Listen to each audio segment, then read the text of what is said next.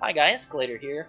So today I'm making a video that I've been wanting to make for a little while now, and that is that this tool that I've been using for the Spyro videos the past few days is going to be released publicly, and it's going to contain a feature that I don't believe any other tool has contained, and that is to solve what I call the Vertex color blending issue, and that is where you have these drastic color changes which are most noticeable if you only show the vertex colors.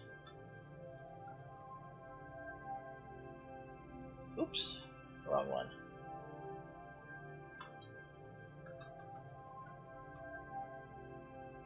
Yeah, you can see there's some seams here, and it doesn't look very good.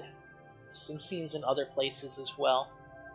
And so what I've done is I've written a clever blending tool or feature that basically looks at nearby meshes and tries to blend the vertexes that they share. The vertices are shared, and it takes a few extra seconds, but it's rather efficient.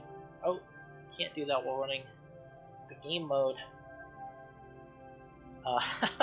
So it only takes a few extra seconds, and it's done rather efficiently. We only check nearby meshes. If we checked every mesh, it would take quite a while, but thankfully the result that I was able to write doesn't have to do that.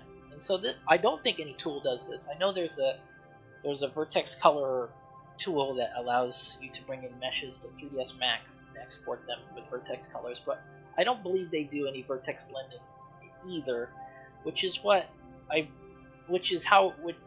only way to get it to look like it did in Spyro. And so I think for the first time this is a new feature.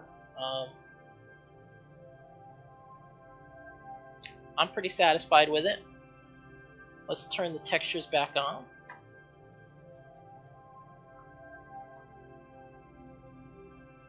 And we'll go into game view. And yeah, so the result is pretty close to Spyro. There still are issues with texture seams, UV seams, and boy, that's going to be a hard one to fix, but if I fix that, I'm pretty sure that'll be a huge deal for a lot of people who want to bring stuff in like this into Unity. Not even use any modeling software, just use a little tool, click a few buttons, and boom, it's working.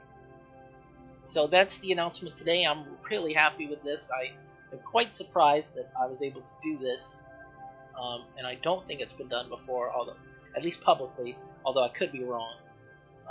Thanks for watching, guys. I'm going to try to get this out today or tomorrow, so maybe you'll see another video once it's published. Thanks for watching.